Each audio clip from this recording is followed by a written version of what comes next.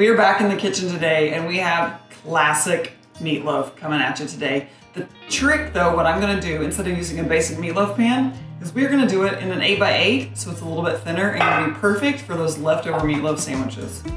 93% lean ground beef is what we're starting with right here.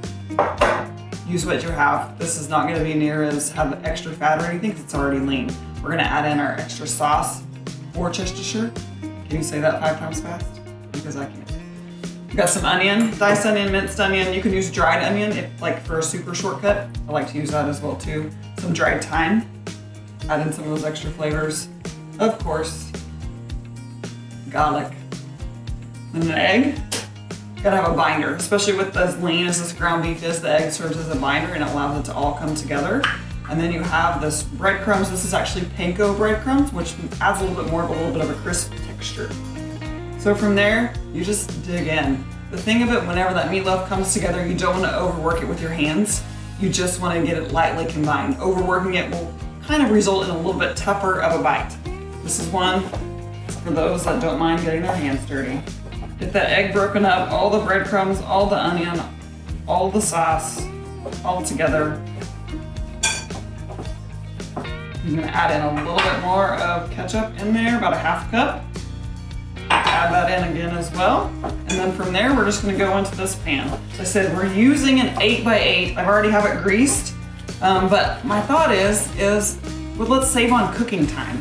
So if we do a little bit flatter of a meatloaf, we'll save on cooking time, which means you might get it to the table faster, which for me is a ticket to success. From there, it's just gonna go in. Just gonna flatten it down. I kind of think you could use it as on a 9x13 as well too, for even thinner, if that doesn't bother you at all. Get all these extra bits.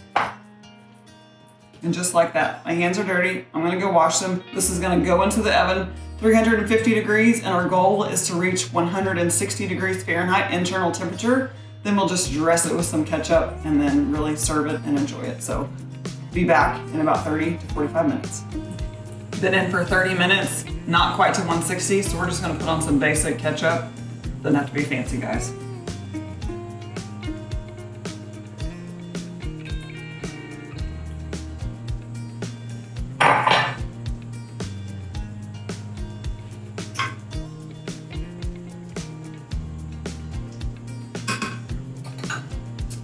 Back in the oven for about 10 more minutes until it's done. Meatloaf is finished. Internal temperature was 160 degrees. How do I know? Using a handy meat thermometer. Now basically we're just gonna cut and serve. Just like that. Dinner is served, my friends. Come on over.